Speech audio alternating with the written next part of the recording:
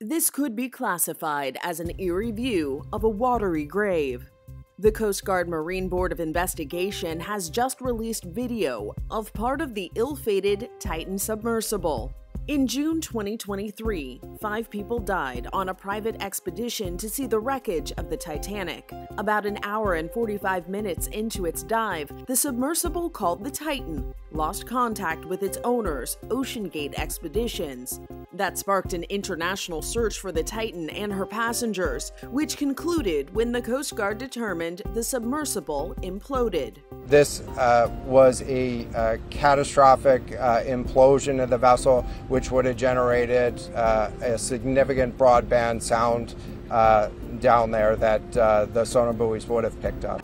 The newly released video shows the tail cone of the Titan on the sea floor. Next to it is a piece of carbon fiber. This footage was taken by a remotely operated vehicle and released as part of a 2-week-long hearing by the Coast Guard into the Titan implosion.